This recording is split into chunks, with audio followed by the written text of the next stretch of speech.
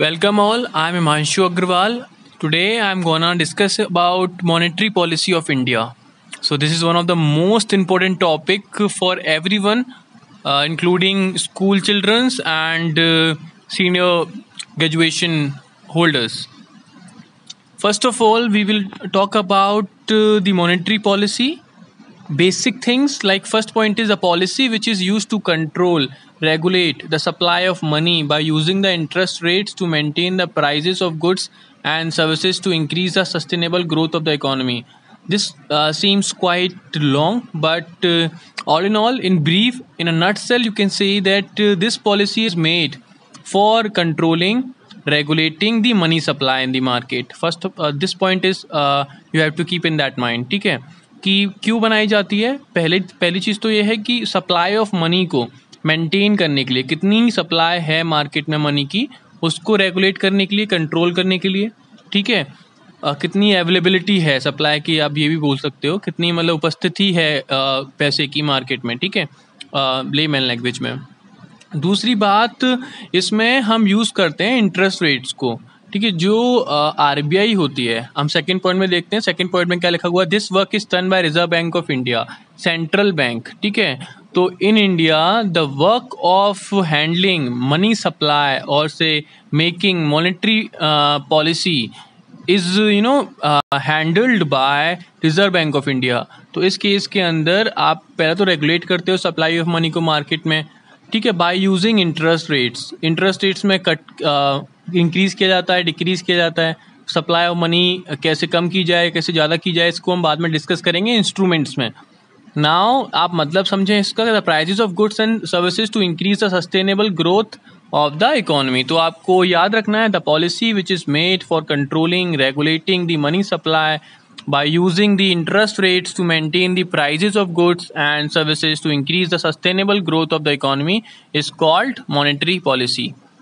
Second point is, as you know, I have already told you, this policy is outlined or say performed or say made by Reserve Bank of India, that is central bank of our country. So monetary policy. Third point is, one of the main objective of this policy is to provide stability to the prices. Prices जो रहते हैं उनको stability provide करने के लिए ये policy एक बहुत अहम रोल मतलब निभाती है।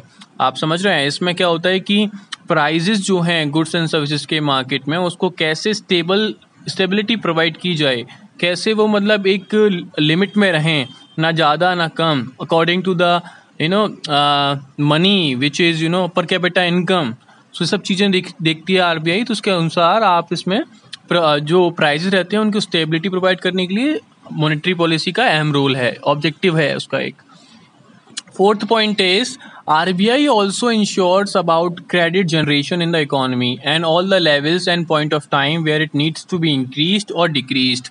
This point is basically very important and you have to study it very well.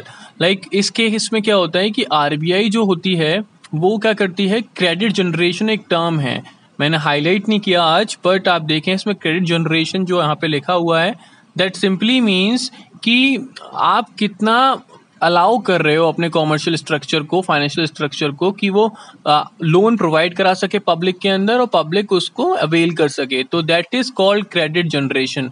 तो इसमें आप देखते हैं कि आरबीआई इंश्योर करती है कि क्रेडिट जनरेशन का लेवल क्या होना चाहिए, किस टाइम पे कितना होना चाहिए। ठीक है, तो and all the levels and point of time where it needs to be increased और डिक्रीज्ड। आप देखते हैं seasonal variation. At present the festival which is going to arrive is Diwali. ठीक है, तो इस केस के अंदर लोगों को पैसे की जरूरत पड़ेगी, वो लोग ज़्यादा डिमांड करेंगे मनी की। तो उस केस के अंदर जो आरबीआई होगी वो इंश्योर करेगी क्रेडिट जनरेशन फैसिलिटीज़ जो हों ज़्यादा हो मार्केट में, जिससे लोग ज़्यादा से ज़्यादा क्रेडिट जनरेट कर सकें बैंक से और वापस आगे उसे फॉरवर्ड कर सकें।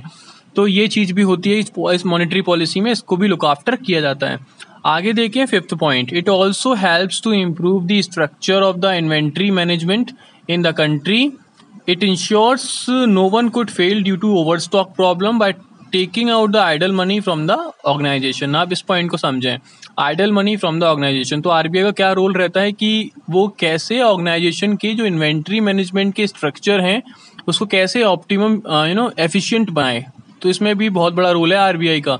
वो क्या करते हैं कि वो ओवर स्टॉकिंग ना करे कोई ऑर्गेनाइजेशन, लाइक प्रोडक्शन ज़्यादा कर दे, फिर स्टॉक में पड़ा हुआ है ना, गोडाउन में पड़ा हुआ है, या फिर अलग मतलब उसमें पड़ा हुआ है, ठीक है, वेयर हाउसेस में पड़ा हुआ है जो गुड्स बना हुआ है, ठीक है, सर्विसेज एक्स्ट्रा आपके पास हैं, लोग हैं नहीं उसके लिए। तो आप अगर कभी कभी ओवर स्टॉकिंग की जो प्रॉब्लम आती है उसको रोकने के लिए गवर्नमेंट क्या करती है कि बैंक्स को जो डिपॉजिट, हम बाद में बात करेंगे सीआरआर की, कैश रिजर्व रेशियो, वो बढ़ा देती है, जिससे क्या होता है कि बैंक्स क्या करते हैं, जो लार्जेस्ट अमाउंट ऑफ डिपॉजिट जो होते हैं पब्लिक के द्वारा बैंक्स में, उन डिपॉजिट्स में से जो पैसा होता है वो लार्जेस्ट पोर्शन चला जाता है आरबीआई के पास रिजर्व के रूप में, ठीक है।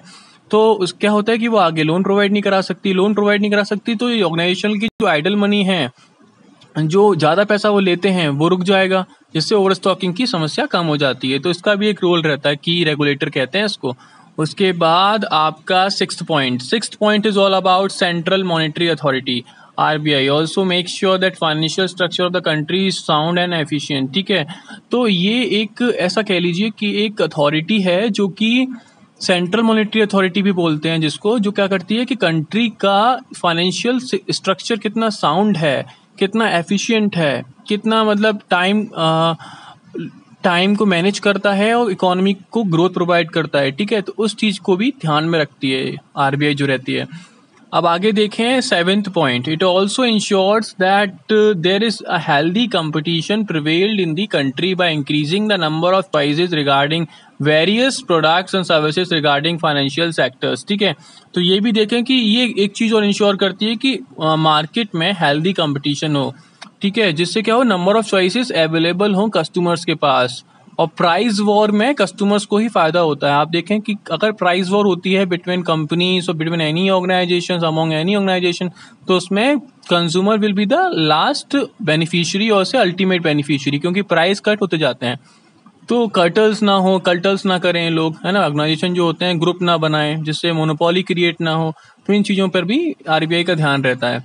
उसके बाद देखें eighth point, the provision of monetary policy committee, MPC भी बोलते हैं, was inserted by introducing an amendment in RBI act 1934, ठीक है। तो आरबीआई का एक्ट कौन सा, 1934, और it was came in to existence in 1935 by finance act 2016। अब कह सकते हैं कि जो एमपीसी है, मॉनेटरी पॉलिसी कमेटी है, वो इंट्रोड्यूस की गई है bye amending the RBI act 1934 by finance act 2016, ठीक है। तो आप देखें नाइन्थ पॉइंट, जो एमपीसी होती है उसमें कितने मेंबर्स आरबीआई के रहते हैं, कितने मेंबर्स सेंट्रल गवर्नमेंट के रहते हैं। तो in this committee, in the MPC committee, there are total 6 members रहते हैं। Out of them 3 are from RBI and 3 are from central government. Now we will talk about instrument of monetary policy.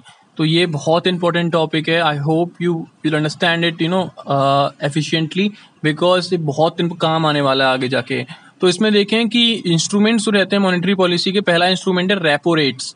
तो repo rates के बारे में बात करेंगे। ये वो रेट होती है, it is a rate at which RBI lends money to it's clients. आप देखें कि ये ऐसी रेट है जिसपे आरबीआई ही अपने क्लाइंट्स को लोन प्रोवाइड कराती है, ठीक, जिस इंटरेस्ट रेट्स पे। If it is reduced, it means banks are and other clients can raise the loan from RBI at low or interest rates। आप समझ पा रहे हैं, अगर रेपो रेट कम की जाएगी आरबीआई के द्वारा, इसका मतलब ये होता है कि जो बैंक्स हैं मार्केट में, कॉमर्शियल बैंक्स हैं, अदर प्राइवेट होल्डर्स हैं, ठीक है, तो वो लोन रेज कर सकते हैं आरबीआई से काफ़ी कम इंटरेस्ट रेट्स पे, ठीक है। तो उन पे ज़्यादा मनी आएगी मार्केट में, ज़्यादा अवेल करवाएंगे वो, ठीक है, जो बैंक्स हैं, और पब्लिक ज़्यादा से ज़्यादा मनी जनरेट कर सकती है और उसे बोरो कर सकती है बैंक से। तो मार्केट में लिक्विडिटी कम हो जाती है, तो उसके भी केस में भी रेपो रेट्स काफ़ी इंपॉर्टेंट रहते हैं। If it is increases, it makes the loan costly for commercial banks and ultimately they have to increase rates to, ठीक है। तो आप देखें, अगर ये रेपो रेट इंक्रीज होंगे तो कमर्शियल बैंक्स के लिए लोन भी महंगा होगा, तो ultimately they will definitely go for increment in the interest rates to. Hence public do not take loans and start depositing. तो ये कंक्लूजन होता है कि एंड में क्या होता है, पब्लिक होती है इतने हाई इंटरेस्ट रेट्स पर लोन नहीं लेती है, और क्या कर देती है, वो डिपॉजिटिंग चालू कर देती है मनी को। Next is reverse repo rate. इसका वाइस वर्सा रिवर्स है, it is a rate at which RBI takes loan from its client, commercial bank etc. तो रिवर्स रेपो रेट इसका उल्टा है, कभी आरबीआई भी कॉमर्शियल प्लेयर से ठीक है, लोन लेती है तो वो जिस रेट पे लेती है उस रेट को क्या बोलते हैं, रिवर्स रेपो रेट। उसके बाद आप देखिए मोरल सुएशन। मोरल सुएशन भी बहुत इंपॉर्टेंट पॉइंट है। ये सिंपली क्या होता है, एक रिक्वेस्ट होती है आरबीआई की कॉमर्शियल बैंक से कि वो एक पर्टिकुलर जगह पर ही लोन दें, ना कि अनप्रोडक्टिव पर्पस के लिए दें। ठीक है, गिव मनी फॉर अनप्रोडक्टिव और नो ग्रोथ ऑप्शन। ऐसे एवेन्यूज को, ऐसे प्रोजेक्ट्स को फंड करें जहां पे प्रोडक्टिविटी हो और अल्टीमेटली इकोनॉमी की ग्रोथ हो। मोरल सुएशन एक केवल रिक्वेस्ट होती है आरबीआई की। ओपन मार्केट ऑपरेशन, ये ओएमओज you have heard about them in every newspaper on a daily wise की गवर्नमेंट ओएमओ ला रही है। क्या होते हैं open market operation?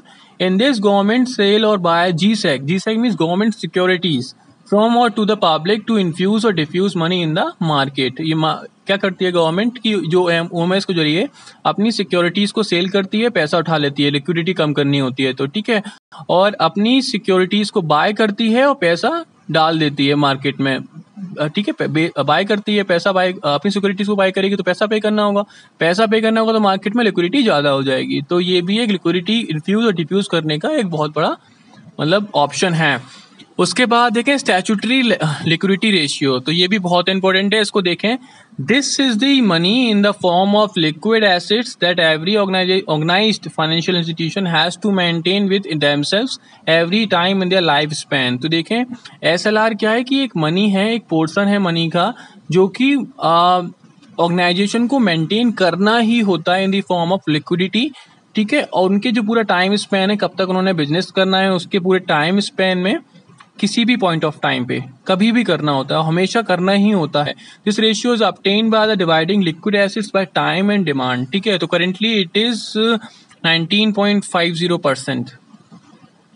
Next is cash reserve ratio, जो कि हम बात कर रहे थे पहले। Is the amount of money bank deposits जो कि होते हैं बैंक्स के पास, कमर्शियल बैंक्स के पास, उसमें से एक शेयर है मनी का जो कि इनको आरबीआई के पास रिजर्व के रूप में रखना होता है। That is currently 4%। ठीक है, तो 4% ऑफ बैंक डिपॉजिट्स जो कि कमर्शियल बैंक्स पे होते हैं वो उनको आरबीआई के पास मेंटेन करने होते हैं। मान लीजिए एक बैंक ऑफ बड़ौदा है तो उसके टोटल डिपॉजिट्स जो होंगे उसका 4% उसको आरबीआई के साथ मेंटेन करना होगा, आरबीआई को देना होगा रिजर्व के रूप में। ठीक है, तो ये भी एक बहुत इंपॉर्टेंट रेशियो है। इसका इम्पैक्ट क्या होता है आप जब भी स्टडी करेंगे इसकी, तो कैश रिजर्व रेशियो और इंक्रीज होगा, इसका मतलब आरबीआई के पास रखा गया रिजर्व बैंक के द्वारा जो होता है वो इंक्रीज करेगा, आरबीआई के पास रिजर्व इंक्रीज करेगा, बैंक्स के पास रिजर्व कम हो जाएगा, मनी कम हो जाएगी, लैंड कम करेंगी बैंक्स, अल्टीमेटली कस्टमर्स कम लोन ले पाएगा, कम लोन ले पाएगा, डिमांड कम कर पाएगा, डिमांड कम कर पाएगा, इन्फ्लेशन कम होगा। तो ये आप देखें, ये एक पूरी कनेक्टिविटी देखें।